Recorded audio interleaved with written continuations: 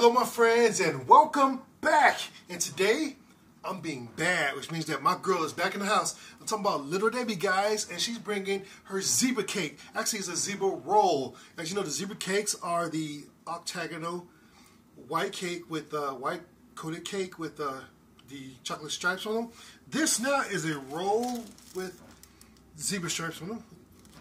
Now what we're going to do is we're going to go ahead and open this up. As you see, this is like twice as big as the ones that come in the box because this was bought separately, okay? Separately, they do sell them individually, which I think was a really good thing because you don't want to experience the best cakes in the tiniest form. You want them in the largest form they can make. And look at that. Nice cardboard on there.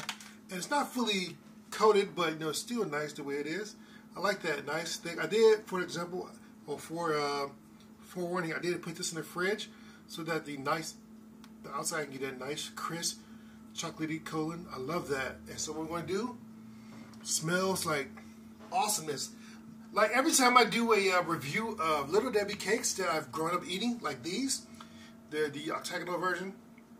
I always like, the way I usually like to eat these, I don't like to just bite into them all the time. I like to nibble around and eat off the coating like a fat boy does. Anyway, so go ahead and give me a bite. Delicious. And the coating is nice and thick like I like it.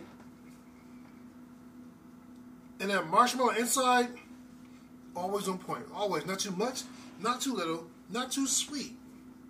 Love that. Thanks, Little Debbie. Okay, guys, I'll give this a 10 out of 10 like I do for Little Debbie. You know she's going to get a 10. So, with that being said, guys, thank you for watching me. Thank you for the support. Please don't forget to like, subscribe, and comment. Thank you, guys. What is your favorite Little Debbie? Have you ever had Little Debbies? Let me know in the comments, guys. Thank you very much.